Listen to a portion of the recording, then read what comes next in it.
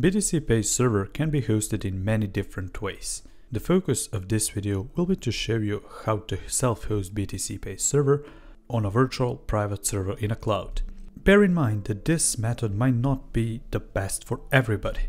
That's why I recommend that you take a look at our documentation, where we will help you learn about different deployment methods and pros and cons of each. We also have a decision tree which can give you some pretty good information on which deployment method is for you. In general, VPS is good for medium-sized businesses and people who do not care that much about self-sovereignty and censorship resistance, but they care about reliability of their servers and their server being up online 24/7. If you are a more hardcore user and care about your privacy and censorship resistance, we recommend that you host BTCPay Server on your own hardware. On the other hand, if you're newbie, beginner, you do not know anything about self-hosting, you just want to give BTCPay Server a try, you can try third-party BTCPay Server hosts. This tutorial will be generic and will be valid for any virtual private server provider which meets minimum requirements, and those are at least 2 GB of RAM, at least 10 GB of storage, let's say, though optimal would be 80 GB, what I will be using in this tutorial, so 2 GB of RAM, 80 gigs of SSD storage. You can use HDD, but SSD is highly recommended because it provides way better performance, so if you can go with SSD. And very important, your VPS needs to have Docker support. And since we'll be hosting our server for our customers, for people to pay us on the web, and we want it accessible on the web, we will need a domain name. Since this is a generic tutorial, I won't recommend any particular VPS provider. You can do your own research and decide a provider that fits your budget or your needs. Once you sign up with a provider, you either will receive your login details through email, or you'll have to log in into your dashboard and check your server data there. Usually once you log in with a VPS provider, you will have your server listed and you'll have something like manage server and you can see your data there. The first thing we'll do before deployment is configure our DNS. So find the external IP of your server that you just deployed and configure it as an A record domain. So again, this process will depend on the provider you use for your domains, but for the one I use, it's in DNS records, you need to create an A record. So let's go to add, I'll create A record, and I will want a subdomain. So I want my server to be available at btcpayserver.btcpay.sh, let's say that. Or if you do not want a subdomain, you can leave it blank and then just have it on btcpay.sh. In the IP address field, paste the external IP of the server you just created. Click create. And now we basically pointed our domain to our server. Now we can finally begin with server deployment. We'll be deploying BTCPay Server in the Docker, and I recommend while you follow this tutorial that you always have BTCPay Server Docker repository opened. We have the installation process covered there, and in this tutorial I'll be simply copy-pasting the instructions from there to my server. Also, depending on the time where you're watching this, some things may change, so we never know that. So it is very important that you copy information provided in full installation for technical users in our Docker repository. I will put a link to our Docker repository in the description of this video so that you can follow along. So the first thing you want to do is open up your terminal. If you're a Linux or Mac user, you can of course just open your terminal, and we need to SSH into our virtual machine. If you're using Windows, I'll put a link on how you can log in into your server from your Windows. We have to do SSH, and now it really depends on your server. Either they will give you root access right away, or they will give you username and then you need to log in into root. My provider provides root access right away, so it will be root at, then it is the IP of my server, and that's basically it. I will need to confirm this and enter the password. Now you will see that I'm logged in into root right away.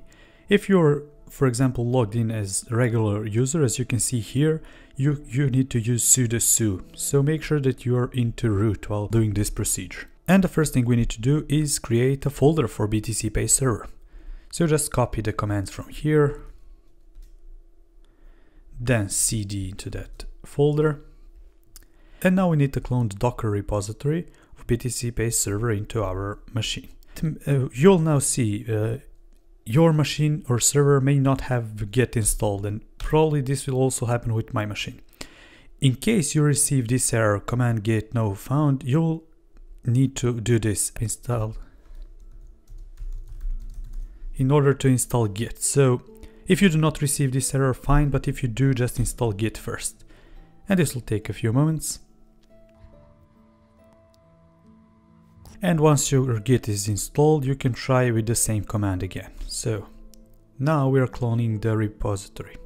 Once that is done, we now want to cd into BTCPay Server. We'll do that. And now this is the fun part. These are called here environment variables, and they can be easily changed, added, and so on. In this video I'll be using the default setup, but you'll have a list of all the environment variables here, and you can learn which one you need, which one you want to use, and so on. Be aware that some environment variables may impact the performance of your server, including storage and RAM.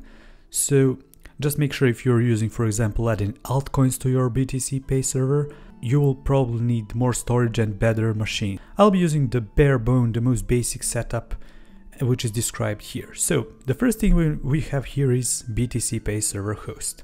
BTCPay Server Host is basically a domain name that we've put. So export BTCPay, and in my case that is btcpay.btcpay.sh. Do not forget that here you need to put your own domain name. Press enter. Now we need to set up the network. Do we want our server to be on the mainnet or maybe testnet? If you want testnet, of course, replace mainnet with testnet. I will be putting it on mainnet. Now we need to add BTC as our coin. I won't be needing Litecoin here. It is given here for demonstration purposes. We'll need Nginx. So basically we're just copy pasting commands here. And if you want to use Lightning Network, you can use this here. I'll be using C Lightning as described here. And we need to do enable SSH here. That will enable you to easier update your BTCPay server from the user interface. Once you're done with exporting variables, they can be either these here default or the ones you prefer. You simply need to run this command that will install your BTCPay server. You'll now see. Press enter and BTCPay server will begin installing. This process may take a while, so do not worry if it's stuck for a while. It will take around 5 to 10 minutes depending on machine performance for this to be finished. So give it some time.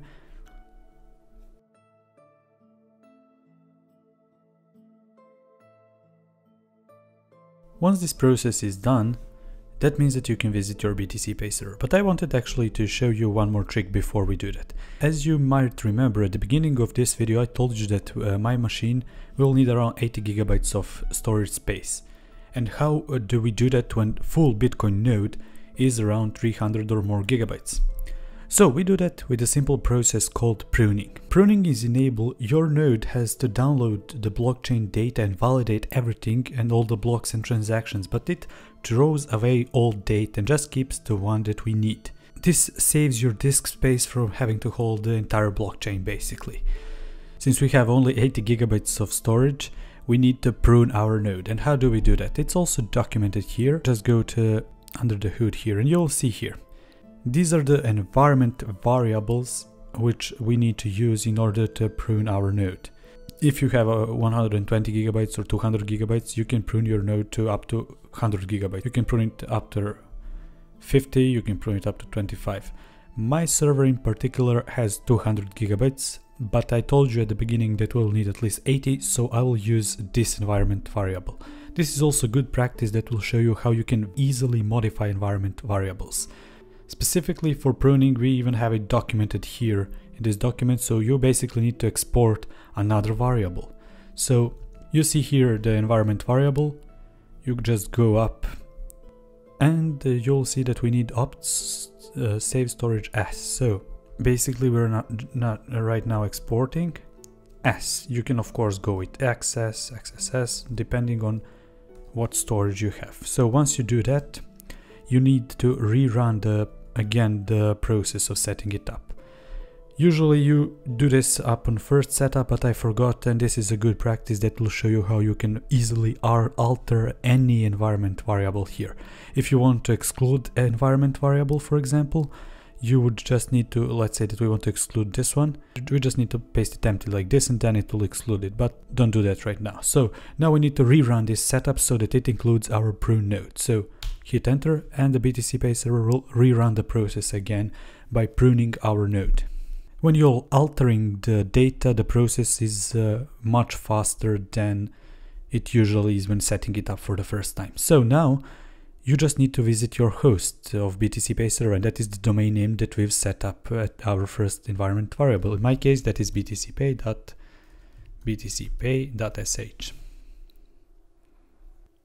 From here, you just need to register your account and wait for synchronization process to finish, which may take 1 to 3 days, depending on your server performance.